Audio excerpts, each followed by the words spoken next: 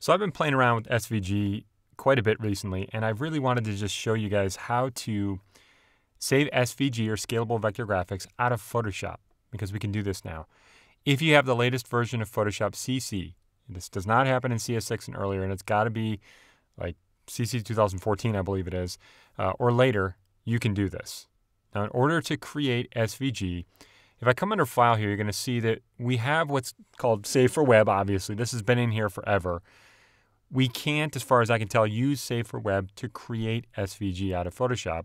We need to use the Extract Assets or the Generate. And typically, most of us are going to use the Extract Assets feature.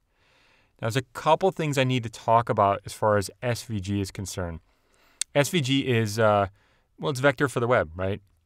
And you'd think that if it was originally vector, it's going to be vector for the web. Well, that kind of makes sense. But one thing I tend to do a lot of is I tend to come from Illustrator, and I will create my vector in Illustrator and then bring it to Photoshop.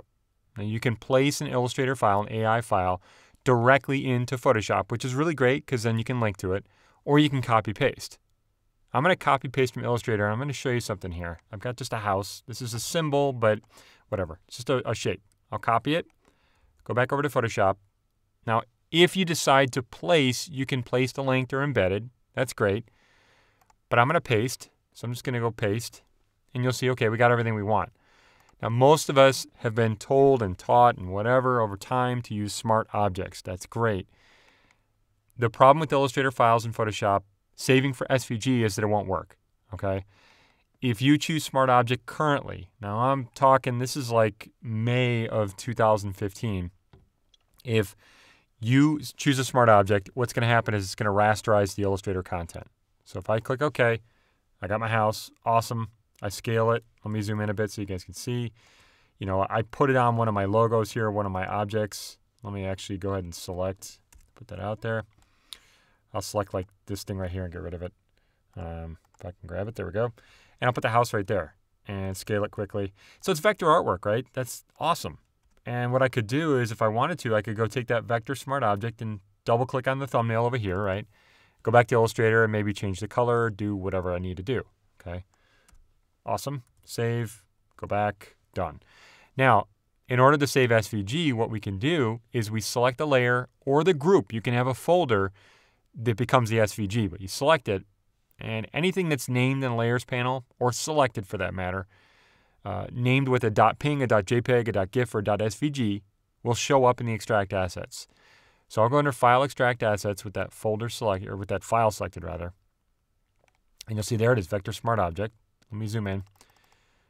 You can see it's pixelated. Great. That's because it's a ping right now. Well, let me choose SVG, and you'll see what it does. So it's actually rasterizing it, which really stinks. Now, I know Adobe is aware of this issue. They're actually aware of, and it's not really an issue. It's actually, it was explained to me, and it actually made perfect sense. The Illustrator file is a PDF, essentially, and it's not going to crack in there to look at the vector content, so it rasterizes some of it, and blah, blah, blah. But in the future, this will probably be fixed. I just wanted to bring that to your attention, okay?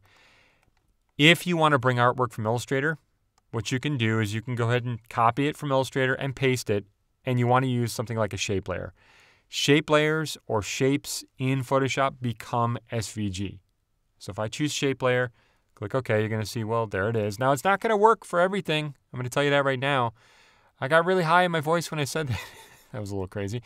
But it's not going to work for everything. And you'll notice that I can double click on the shape layer thumbnail and change the color, for instance. It's just a simple shape, right? I'll get rid of this one and then put this one in its place. Now, if I go take a look, you'll see I've got the shape there and I've got the purple thing right here. Let me actually take these two and I'm going to group them together. And you can see I just hit Command-G to create a group, and I'll call this like house button or something like that. Okay. Now that it's a shape layer, and this is also a shape as well, shape layer, if I select that group and come under File and go to Extract Assets or use the shortcut, you'll see it. I'm going to select it. There it is. I'll zoom in. Bing, bing, bing, bing, bing. And I'll choose SVG. And there we go. So we now have SVG. This is actual scalable vector graphics, which means it's going to use XML. It's going to plot it out. It's going to create it as vector and be scalable and responsive on the web, which is awesome. So I can then extract that It's going to change my layer names, which is just fine. That's totally fine. I'll go out to my desktop here and save it out. It's going to ask me to replace. That's great. And I can see that I've got it out here somewhere, housebutton.svg. There we go. Now I can go over to my browser, for instance, and let me open up another browser real quick. I'll go to Safari, for instance, and I'll open up that file or drag it in even if I want to. Assets, house button, SVG, and you guys can see as I scale this thing up and down, it looks beautiful. All right.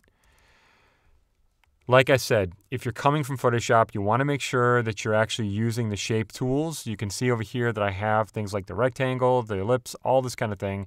You can intersect them. You can create, different masks, things like that. You can draw with the pen tool. If you draw with these things, you want to make sure you don't create a path or pixels. You create shapes. That's the whole idea. So the next time you decide to use the extract assets and save as SVG, don't be surprised if you get a rasterized version, because it really matters how you build the content as to whether or not it's going to be vector within the SVG.